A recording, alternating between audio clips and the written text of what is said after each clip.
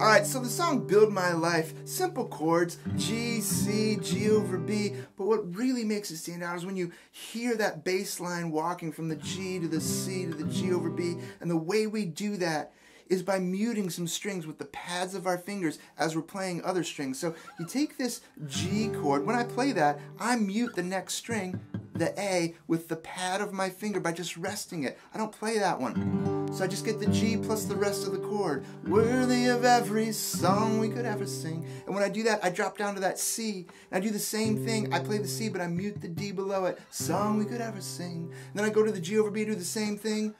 Worthy of all the praise we could ever bring. So you really hear that walk by accenting those chords and those root notes.